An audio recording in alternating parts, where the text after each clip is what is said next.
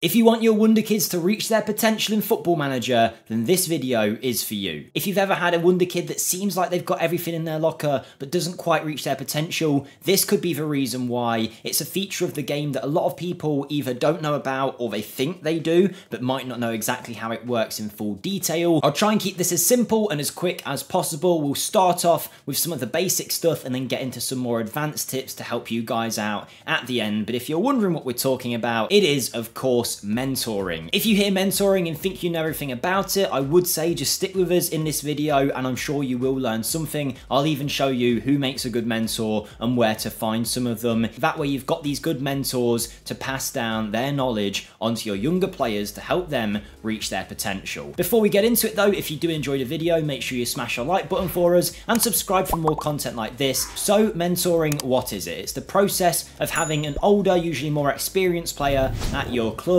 passing on his knowledge and some of his skill set onto a younger player. For example, James Ward-Prowse here, he's got the personality of resolute, he's got 18 leadership, some good determination as well. He is the kind of player that if all of your Wonder Kids coming through had that kind of mentality, they would develop a lot quicker and become better players in no time, helping them reach their potential. And Football Manager allows you to actually do this through the mentoring tab. If you go to training and then you go to mentoring, you'll be able to assign your mentoring groups. I did mention this in the mentoring video that we did a long while ago, so I'll just quickly mention it now. If you're someone that delegates your training through the delegation tab here, that doesn't necessarily mean that they will do the mentoring for you. Most of the time they leave this section blank and you have to do it yourself. Now, if you don't want to get involved at all with mentoring, you can ask your assistant to assign the mentoring groups and they will do that, but they don't necessarily pick the best groups, even if you think they might. So it's much better just to take 5 minutes to set up your mentoring groups yourself, and I'll show you how to do that now and how it works. Now, I've made my own mentoring group here and I've named it Ward-Prowse, and firstly I'm going to show you which of the mentors to pick, and then I'm going to show you the effects that mentoring can have for your players. So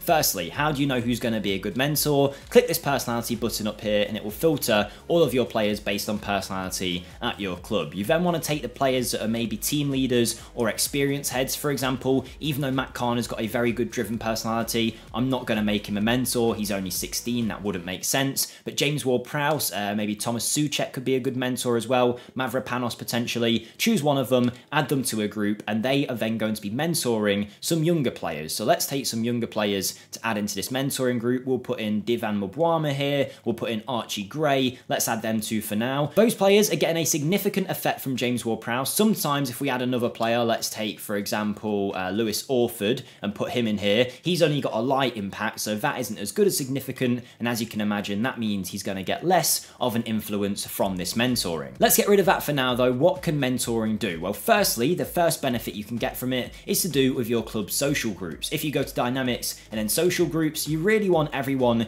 to be in your core social group, but that is very unlikely to happen. 2 social groups is fine, but when you get players like Archie Gray on his own who doesn't fit with anyone, you want them to be part of the core social group with your team. The longer he's at the club, the more chance he's got of getting into one of these social groups, but by mentoring with James Ward-Prowse, he'll spend time with him, and there's a good chance he'll go to the core social group a lot quicker than he would if you left him without mentoring. So that's one thing it can do. It can help with your team's social groups, which helps with the way they bond and play on the pitch, which is great, but of course that isn't the main influence of mentoring. The main thing that it does is it affects a player's personality. Now, Divan Mbwama here has a balanced personality, which is not as good as a resolute personality, so this is really going to help him. Mentoring affects a few attributes, 2 that you can see, determination and leadership. So you want to have a mentor that's got better determination and better leadership than the person that he is mentoring. It will also affect their hidden attributes. That will include everything from professionalism to temperament to controversy, basically the things that make up and encompass a player's personality. If you have someone like Ward-Prowse, he's got a resolute personality that is made up from all of those hidden attributes combined. So you don't need to know every player's hidden attributes, just knowing that they've got a good personality tells you what those hidden attributes kind of are. So knowing Ward-Prowse has got a resolute personality and Divan Mbwama has only got a balanced personality, over time we should see Mbwama develop in those hidden attributes a little bit, and it could see his personality shift as a whole. Now, the better a player's personality, the more chance they've got to develop, and the better they're going to be for you and your team. So if Mbwama can move to, say, a driven personality or a resolute personality over the next few years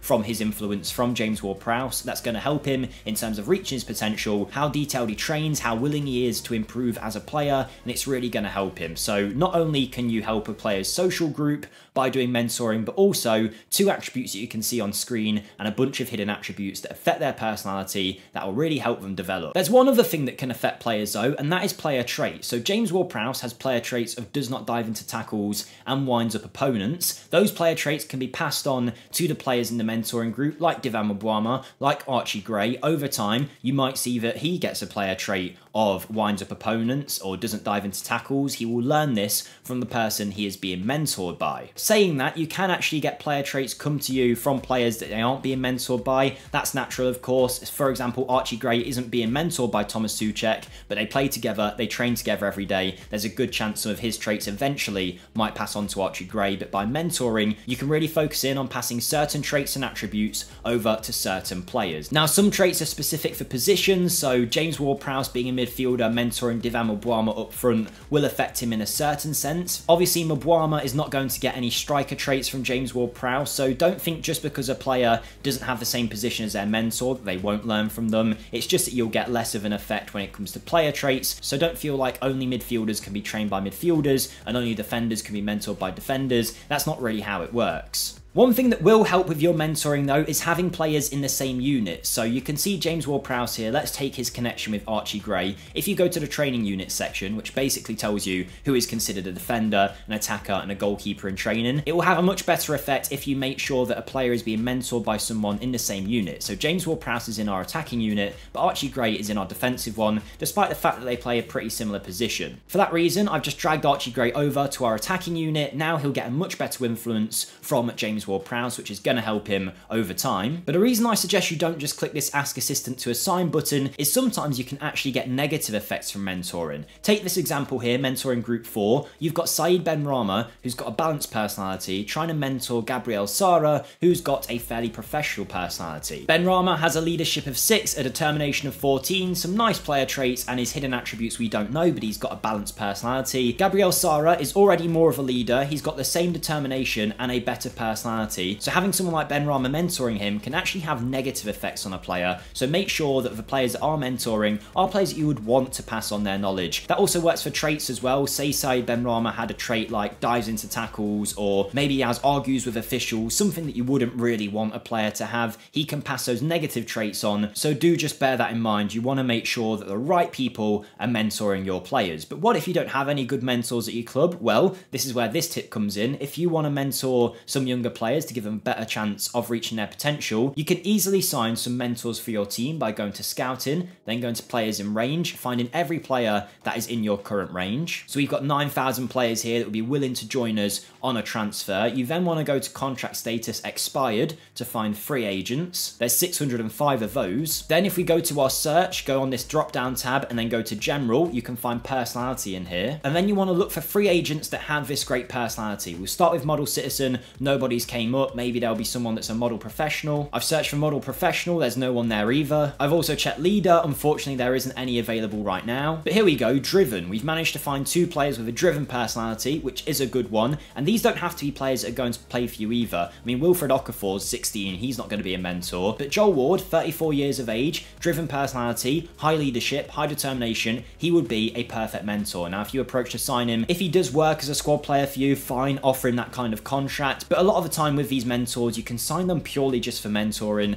offer them an emergency backup role. Joel Ward is still good enough that he won't accept that, but you could easily go for a player that spent all of his career in the 5th division of England, bring him into your team to be an emergency backup, never use him, but have him purely for his personality. So it might be a good idea, if you don't have any good mentors, to add a few experienced heads into your team, either ones that might actually play, like Ward, or go for someone specific that is just there for mentoring purposes only. I found another one here. This time I've searched for the personality of perfectionist. We've got Eric Peters. If we offered him a role, there you go. He only wants to be an emergency backup. He won't expect game time. We can pay him like £1,000 a week or so. That's the same you're probably spending on like a physio at your club. We get him in for £2 a week, and he's going to be able to pass his knowledge onto these younger players and help them develop their game and their personality, which will mean they'll reach their potential. And yes, it might cost you a few grand a week, but now your wonder kid might end up being a £20 million player instead of a £5 million player once they've develop purely because they might get a better personality and have a better chance of reaching their potential. That's why mentoring is so important.